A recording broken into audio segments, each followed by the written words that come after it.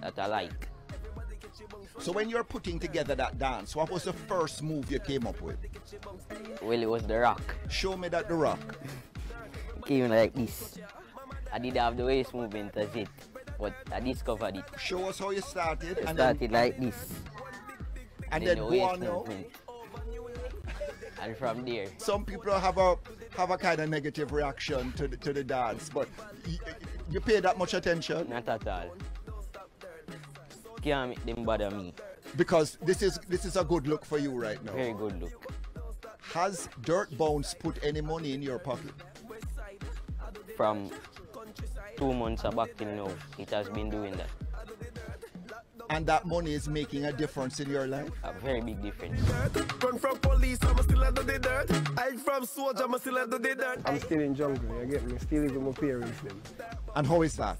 It's good enough. Sometimes I feel like you want to move out and then you go to Bama, stay away from the place for like 2 months.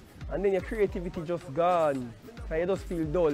You lie to yourself. Most of us people who do things to please other people.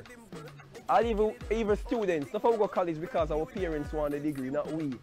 So you get me? So no people move up because them say, oh, them hear the saying say, ghetto means get out. The ghetto means just stay by yourself and no pull your own and don't mix up. So Dirt